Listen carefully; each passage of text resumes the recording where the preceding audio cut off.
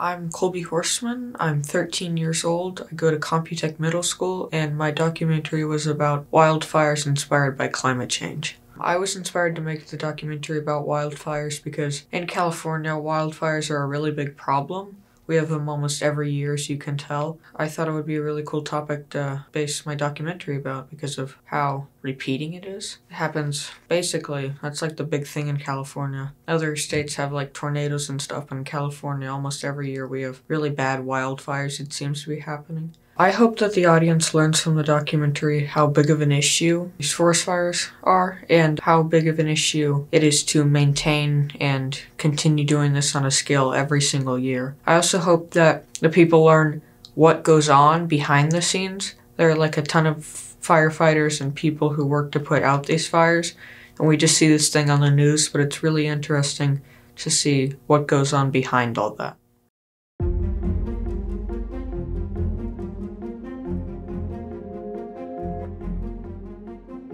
Out-of-control wildfires are raging across California. As a heat wave engulfs the country, firefighters in Mariposa County are racing to get the upper hand on this wildfire. This has turned into another record-setting fire season. Now the largest in state history. Really, there's no end in sight. Everywhere. Oh my God. Just keep going. Okay. Do you see flames from where you are right now? In every direction, yes.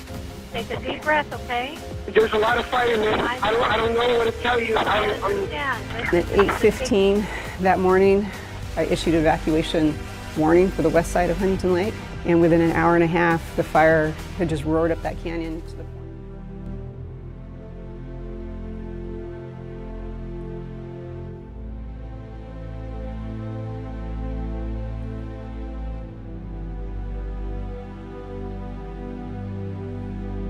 As forest fires ravage our state and our firefighters put their lives on the line to protect us, the continued climate change drought conditions are creating the largest and worst fires in our history.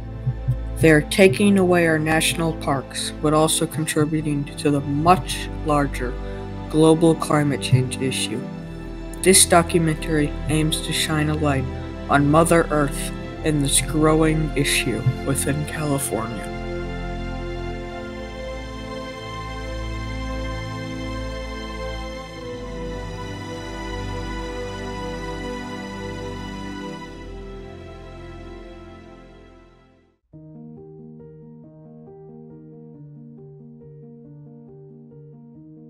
What inspired you to go into this line of work?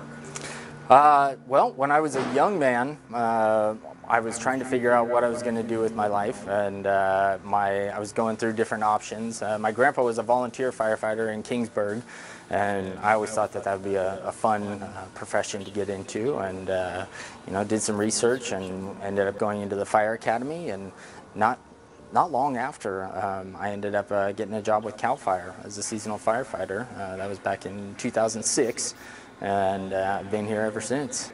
Why do you think the matter of forest fires is so important to you and the citizens of California? Well, that could potentially be a long answer, but so California, with our environment here, our terrain, we are prone to having wildland fires, and with CAL FIRE specifically, we work primarily in the areas where you have wildland mixed with housing, with neighborhoods and things like that. We call that the wildland urban interface, or WUI for short. So there are so many areas within California that could potentially be in danger of burning, and so that's why we try to educate the public and promote an atmosphere within the public that can prepare them if there is a wildfire in their area. Things like clearing any debris or dead vegetation away from their homes, having a plan in case there is an evacuation order that comes out, because those things come out within the drop of a dime sometimes. So it's very important for the people of California to be aware that wildfires could happen in their area, but also we don't want to have people be afraid of wildfires all the time. What moment made you realize that forest fires were such a massive problem in California? Well, they've always been around. I mean, since before humans, wildfires have been a part of the ecology, and so that's something that that I think always has been and always will be an issue. The issue that we have is that people now inhabit the wildland areas. They inhabit the mountains and anywhere that can potentially burn. You know, we want to make sure that people's lives and property don't get damaged any more than necessary. Now, since 2006, I've been a firefighter, and I have seen over the years, it's almost like the weather and the conditions are cyclical, and so some years will be really bad for fire activity, and other years really won't. And I have noticed that in the past 4 or 5 years, you know, things have been getting, I don't want to say worse, but we have had a lot of fire activity and devastating fire activity. But also this year in particular, we haven't noticed as much. So that is a positive, and I feel like we are on the downward side of one of those cycles right now. But it is still early in the summer, and typically the thing that fuels fires the most is things like wind. And we have had a fair amount of wind this year, and I'm hoping that later on in the fall, when we typically get really heavy winds, that we don't get any bigger fires. Why do you think the fires kept occurring on a much larger scale than they used to before? Well, one of the big factors, like I said earlier, is the wind. And when the winds and the fuels in the mountains and the terrain line up in just a perfect fashion, if we get any sort of ignition, it can be disastrous. Like what we saw happen in Paradise, that was a completely wind-driven fire until it got too far out of control for our initial resources to take care of. Same thing happened with the Creek Fire. Over the past, probably 8 to 9 years, we have been doing projects up in the Shaver area, making fuel breaks with a lot of dead trees. You know, we had all the beetle kill with the trees. The problem with that is that we had planned for fire to come up from the foothills and travel up towards the Shaver area. So we were making all of our fuel breaks with that in mind. The problem was with the Creek Fire is that it started uphill up in the Big Creek area and pushed so far and rapidly downhill and that was all due to the wind conditions during that time. What would make fighting fires easier? What would make fighting fires easier?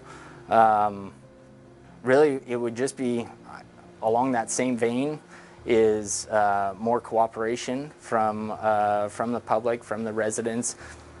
I don't want to make it seem like the residents aren't already cooperating, because they definitely are, but there are hurdles that we do tackle. You know, people are always interested in what's going on when they see smoke, when they see a fire. Oftentimes they end up clogging up like a roadway or an access point that we need to get to. Things like that, I think, really would make things easier for us to be able to get to an area quickly that we need to stop the fire. What can the people do on this matter? Why should they care? I think they should care because this is the area that we live in. This is our state. This is our land. This is people's private property, and the more that people can do to protect their own property and their own homes, the easier it is for us to help stop the spread. So we have hundreds, if not thousands, of small fires that we stop when they're very small, that could potentially get really big. It's really only the big ones that people hear about, you know, on the news, or you know, they see a big column in the mountains. But for every one of those big ones that gets a lot of media attention, there are so many that we get to quickly and are able to stop. And it's because of the people doing their part and helping us out help protecting their property that allows us to stop the majority of fires from becoming large fires. Yeah, the vast majority of our fires are caused by some sort of human factor. Really, the only other potential cause for ignition is going to be something like lightning, which generally those are up in the high country and may smolder for a long time, but generally don't get very big unless there's things like wind involved that spread it really quickly. But the vast majority of our calls, whether intentional or unintentional, are caused by some sort of human factor, whether it's cars or some sort of electrical problem. You know, some sort of human-made infrastructure will cause the vast majority. Hi, my name is Colby Horsman. In my research about this topic, I've been to many wildfire sites and interviewed firefighters. And what I've learned is that climate change-caused wildfires are going to continue getting worse if we don't improve our behavior. If we don't improve, things like larger scaled fires can occur, and they can occur more often. Remember, we live here and we all have a responsibility to take care of where we live and the things that live with us. Even small acts of conservation can make an impact against climate change.